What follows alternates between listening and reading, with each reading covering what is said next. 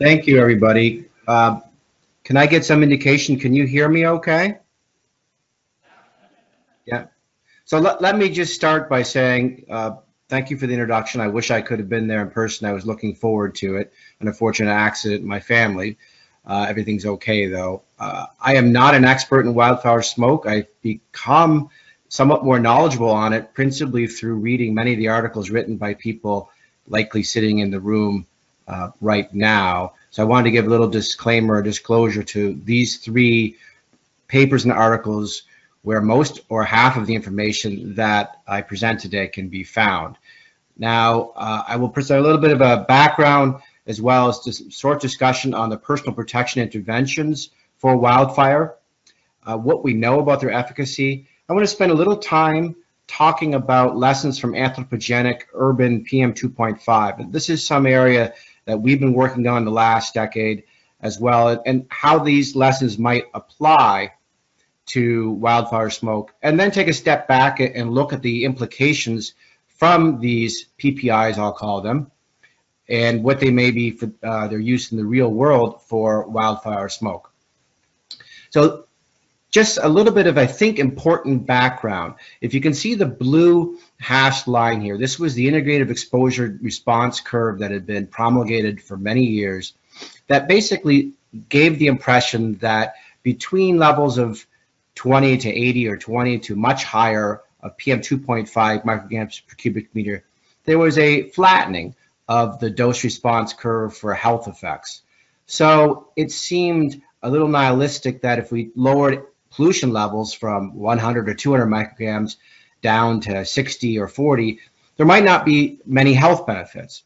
When you actually look at the most recent global estimate of the dose response associations published earlier or later in 2018, you can see during that, in that range between 20 and 80 micrograms per cubic meter, there's more of a linear relationship now that we have more cohort studies in very high air pollution levels from China in particular to fill in the curve. So what this means is for wildfire smoke, or say indoor or household smoke where PM levels may be 100 to 200 micrograms per cubic meter, even an incomplete decrease in PM exposure may still yield meaningful health benefits. You don't have to get down to 5 micrograms per cubic meter to yield a benefit as compared to if you follow that old dose response curve. I think this is really important to keep in mind.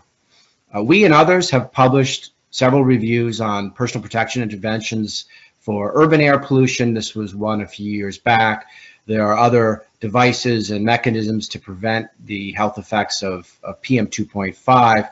The ones that may be applicable to wildfire smoke, I'll circle here.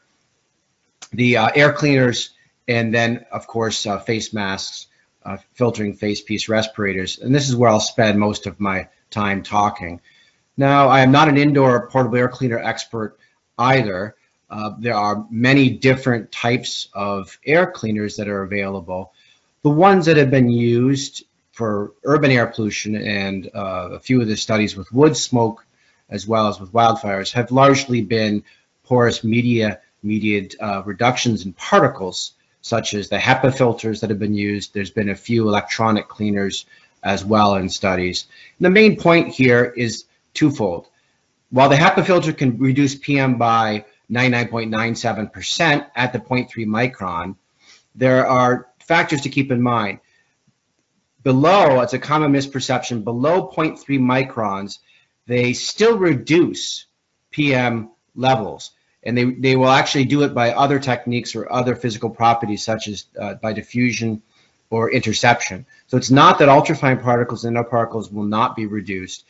It's in fact that 0.3 micron that's the most difficult diameter to reduce. When you look at all of the studies from urban and from wildfire, we're getting about an average reduction of about 50% in PM 2.5 mass by using indoor air cleaners. One of the main factors isn't the efficacy of the filter itself. It's the clean air delivery rate and use of the proper filters for the room, as well as external ventilation and indoor-outdoor penetrance. So it's important that the clean air delivery rate fits the room. And you can see rooms typically for the portable air cleaners or PACs in about 120 square feet to maybe 5 500 square feet. So they can be used in somewhat larger rooms, but they clearly will not clean an entire house, and many different air cleaners may be needed in different rooms. So what's available for the use of PACs for wildfires? There really are few studies, they're mostly observational, and then responses to surveys. One study looked at the decrease in PM 2.5 indoor levels with the use of PACs, and you can see they reduced indoor levels between 63 and 88%. Another study looked at a survey, respiratory reported symptoms from Northern California Hoopa Reservation, where 98 people used PACs for on average about 19-20 hours a day for 15 days during a more prolonged wildfire event. And surveys reported a 46% reduction in respiratory symptoms. Of course, these are largely observational and not a randomized controlled type study, but they do show that there could be some promise for PACs. There are two large studies, randomized controlled studies specifically for wood smoke, and the authors are most certainly there in the room. These studies, I think, showed mixed results. The first, more famous one in British Columbia, looked at wood smoke impacted areas, and there was a nearly 60% reduction in PM 2.5 levels. The health outcome was an index of vascular health, often used in studies, called reactive hyperindex. And in fact, there were improvements in health. In the second study, a mix of, in Vancouver area, of traffic-related air pollutants, trap or wood smoke, there was a reduction in indoor PM levels, but the health effects were not observed in the study. And there was speculation in why that might be the case, some of the reasons I included there. But the results in general show that PACs can reduce the indoor and outdoor sources of pollutants, so indoor PM levels can be reduced by their usage, and there may be a reduction in adverse physiologic effects. So what can we learn from pollutants, air pollutants at much higher levels from, say, studies in China? This was one published in the Journal of American College of Cardiology that looked at Fudan University in Shanghai in a crossover randomized study. What was the effect of a HEPA filter, or actually this was electrostatic filter, versus a sham purified indoor? And you can see at here there was very high levels, nearly 100 micrograms per cubic meter of indoor PM 2.5. And the air filtration actually was quite effective in reducing particle levels indoor by nearly 60%. And there were significant here by the asterisks reductions in markers of inflammation, coagulation, as well as in blood pressure. So at very high levels, these air filters can be effective and can yield some health benefits. We recently published a study at much lower but more commonly occurring PM 2.5 levels in urban settings across North America. This was a study done in downtown, actually in midtown Detroit, with indoor air filtration versus sham control over 3 days. And what was somewhat unique about our study is this was the first one and the only one I know with a health outcome that looked at not only indoor, but we actually looked at personal PM 2.5 level, which is clearly important because in the real world, people aren't hostage to their air filter and don't camp out and live next door to it, at least for any extended period of time. And what we showed, I think, was quite positive, was that the personal PM 2.5 level, even though these seniors lived in a senior facility, they were not hostage to their being in the room and they were quite active. It led to between a 30 and 50% reduction in personal PM 2.5 levels. So I think that was an important piece of information we learned. We also learned that if you look at this time activity here, during the sleep, the low efficiency and high efficiency filters were much more effective in reducing the personal level exposure, obviously because you were in your bedroom typically and near the air filter.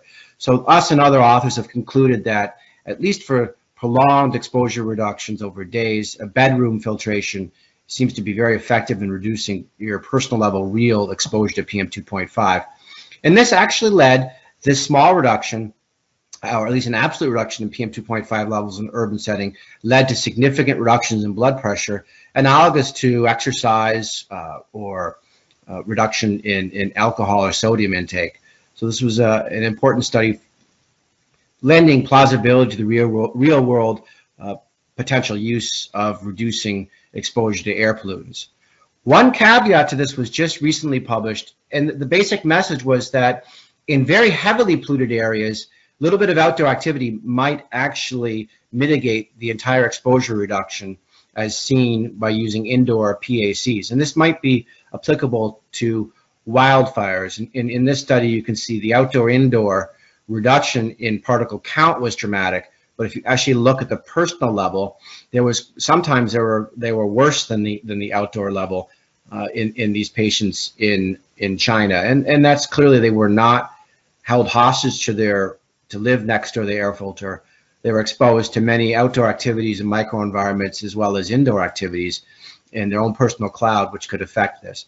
So it's something that's important, and that lends into the next aspect of this is, what about the use of different types of face masks? Now, you can see here there are many, I think, implausible masks that are not going to be used in the real world setting, as well as a lot of improvised masks, which may or may not be useful.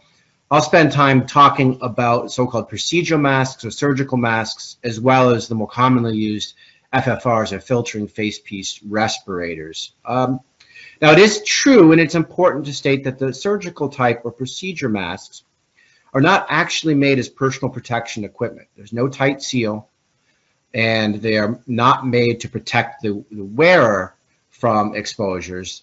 Rather the reverse, they're meant to protect others from aerosols exhaled by the wearer. Now, they actually might offer some degree of protection, which I'll talk about in a minute. Of course, the FFRs are actually designed in occupational settings. They are not made for public use, but they are highly effective, and they will reduce an N95 wearing in a tight seal appropriately will reduce exposure by about tenfold from outside activities. They're multi-use. They can be used for many days until breathing is restricted or until they're damaged. They are of course more expensive than the surgical mask, but themselves are still in the range of $1 to $3. You can purchase many devices in China, the so-called VOG mask. RB, a company that I disclosed that I've done some research with, makes a face mask with a little micro ventilator attached to it as well for long-term use to reduce CO2 levels and heat inside the air seal. Now, these masks are effective, and you can see, of course, the NIOSH N95 will actually reduce the filter nearly 99% of inhaled particles. As well as you see a typical surgical mask, it's not as if they don't reduce particles, they're just not nearly as reliable in their filter efficacy.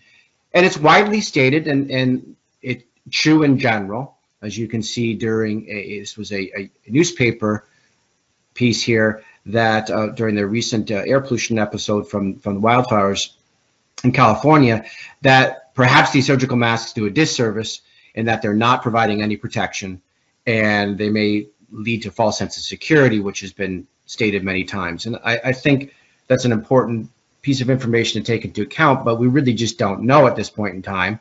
So my colleague at University of Toronto, Bruce Urch, in collaboration with Fran Silverman, as well as my brother Jeff Brook, run a Gauge Institute exposure facility here where you can expose patients to coarse, fine, and ultrafine particles of urban setting. We've published a lot of physiologic outcomes using this facility.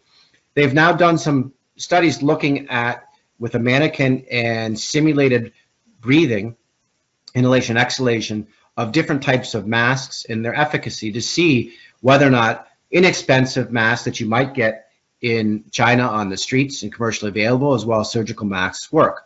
Some other groups have done this as well, and I think they've published similar results to our data here, which are in review and have permission to use.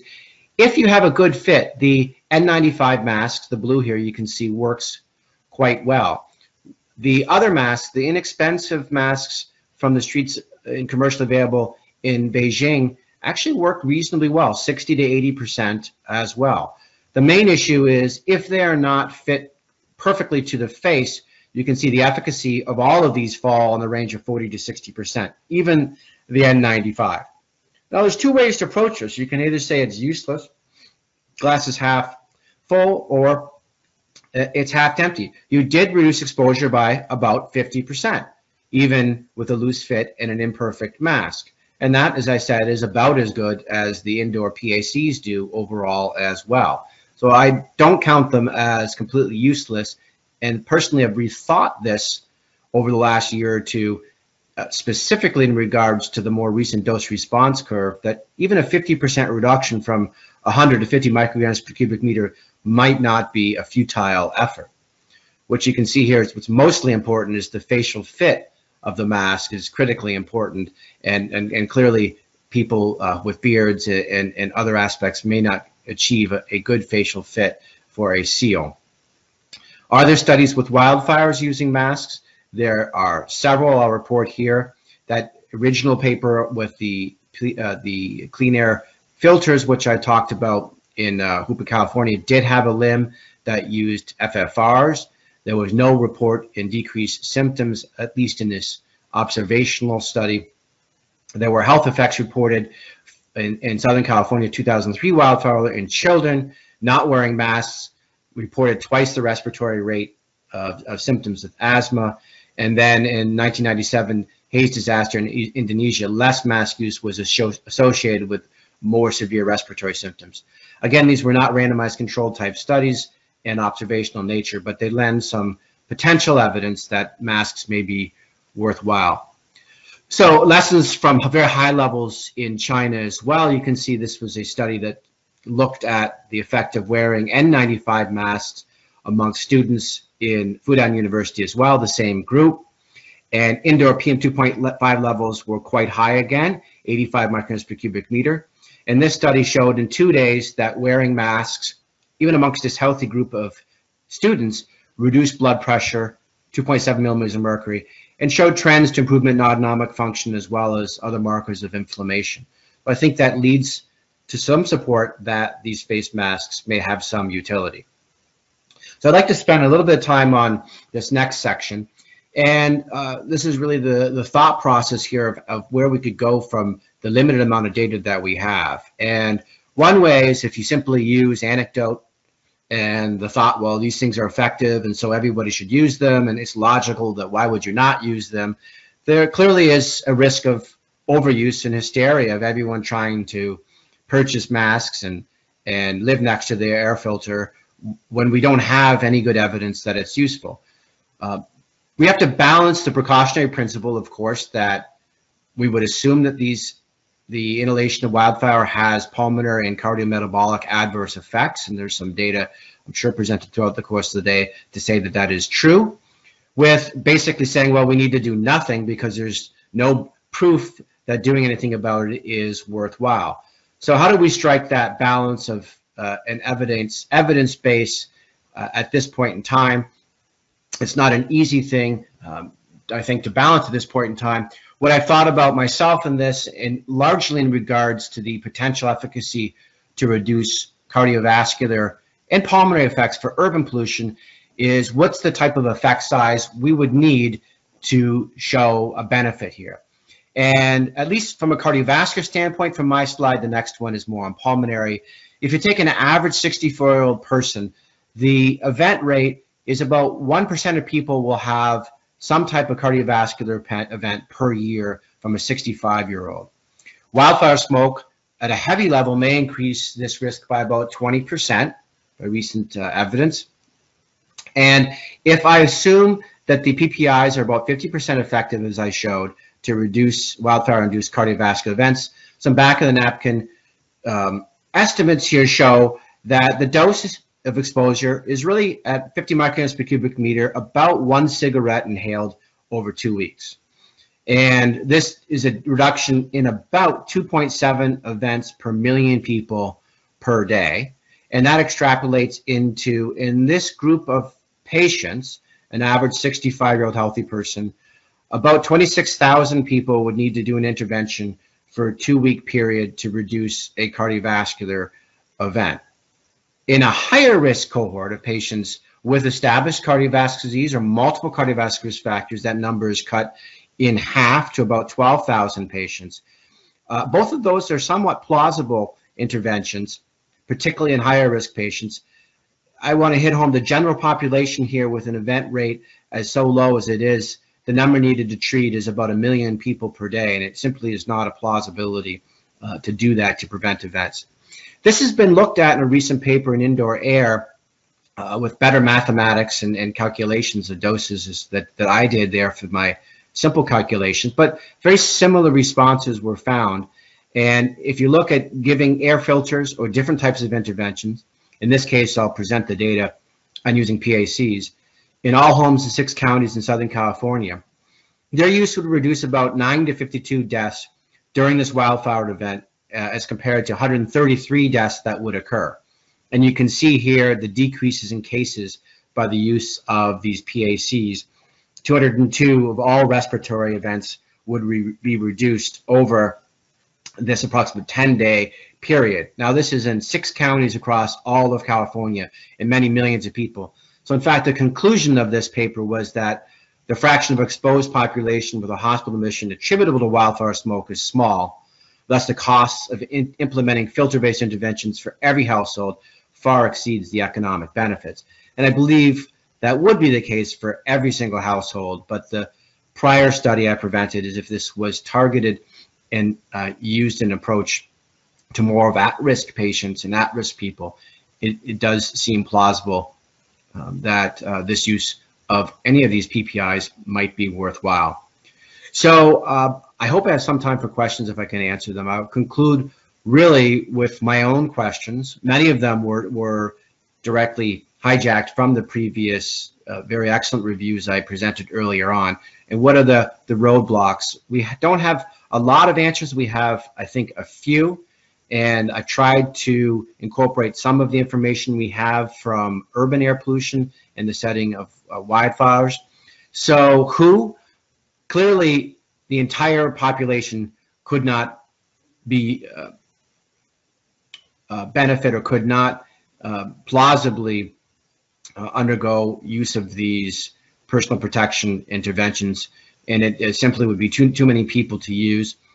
I think that the prior recommendations of outdoor workers to use the FFRs is a reasonable one.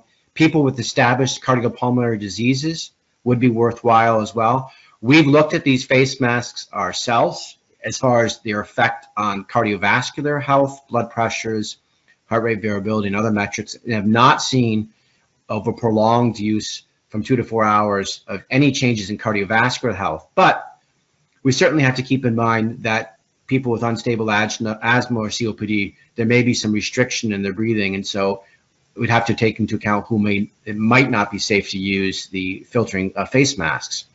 What PM level to actually act and to alert, and for how long to actually use the intervention is important to discuss and to consider. How they'd be implemented as far as education for their proper use so they don't actually lead to false senses of security, the accessibility to the population as well as to the population at risk, whether or not they'd be stockpiled and distributed. And then, of course, the risks and benefits and the costs, the possibility and plausibility of false sense of security. Do the benefits and the use of these over time actually reduce? I know the paper in Mongolia recently had showed the PM reduction over long periods of time seems to be mitigated with indoor filters. And of course, there's no reduction in vapors and other non-particle exposures during this period of time. So these are the questions I think we need to consider when we're talking about, at a personal level, intervention. We're doing this with urban PM right now, considering what are the next steps that need to be done prior to launching a very large intervention trial amongst cardiovascular or cardiopulmonary patients, and is such a trial plausible? And I think I have time for questions. Thank you very much. Quality Health Index. So the question is, can you use the AQI or the AQHI to drive when it should be done? That's certainly plausible. We've pondered this amongst American nationals that are working in embassies in China and India and other polluted areas on when we could actually say we should use an intervention. The problem is that would mean every single day.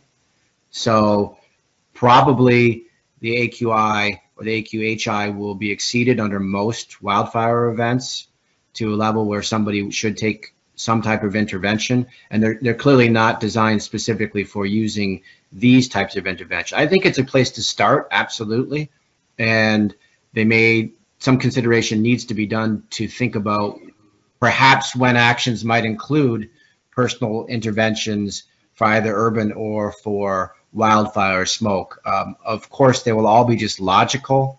There are, again, no outcome studies showing the benefit at this point in time. But I agree, it's a reasonable place to start. I had to, in the interest of time, cut out a few slides, and I had a few slides of data that we have not had published yet, but we specifically wanted to address that really important question. Are you doing as much harm as you are benefit by wearing the mask, particularly in at-risk patients? And I can share with you, at least, again, being a heart doctor, I just see the lungs as being there to like hold and keep the heart warm and comfortable, and it's shock absorber for the heart.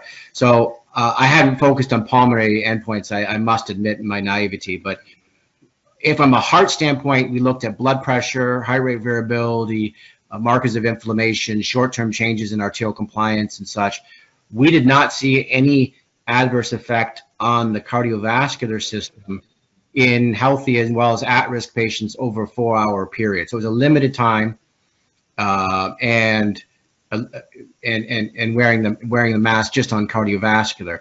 I think the question sure should be answered amongst people who have reasonably controlled asthma or COPD, whether or not the change in the resistance to breathing is a problem. And I don't have data on that, but at least from cardiovascular system for short term, we were happy to say that there were no adverse or ill effects that we could see by just wearing the mask alone. So Rob.